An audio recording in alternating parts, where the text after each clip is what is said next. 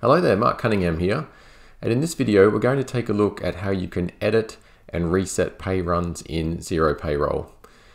I use the Australian version of Xero's demo company in this lesson, but it does apply to any version of Xero. So let's jump into the demo company now and take a look.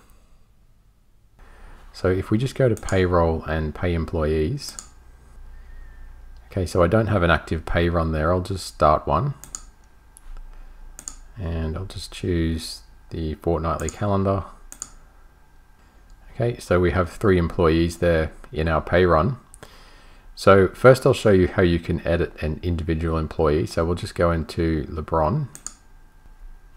Okay, so this is his pay template for this pay run.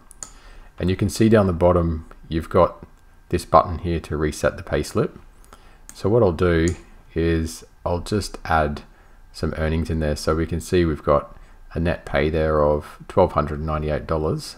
So if I just add something in there that's pretty obvious, so maybe we'll just put an allowance in there,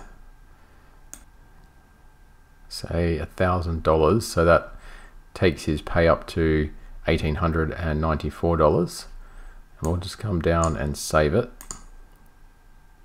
and we'll go back to the main screen. Okay, so we can see here now it's told us a little date there when we've last edited it, and his earnings has gone up. So that was $1,200 or so before, so now it's $1,894. So if we wanted to keep that, we can, and we can go ahead and post the pay run. If we wanted to change that or get rid of it, we can go back in,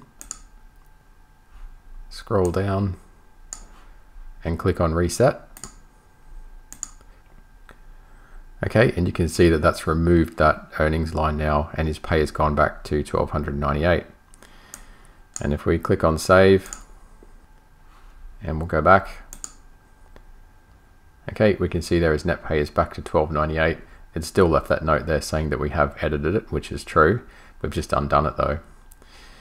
Okay, so let's make another change. We'll go into Oliver,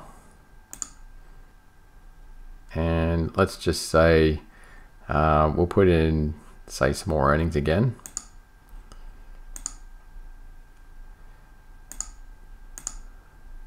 We'll just put in some more hours, something a bit silly. Okay, so I've just put a heap more hours in there, so his pay has gone right up. You can actually edit anything. You can do these deductions and taxes, etc. I'm just doing it to the earnings. So we'll click on save, and we'll go back. And then if we edit Sally, and let's just say we remove her pay there, and we'll go down and save it. The payslip's got a negative value, so I'll just get rid of that as well.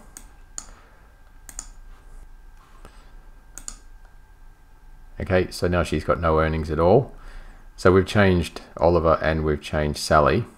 So if we click on reset pay run,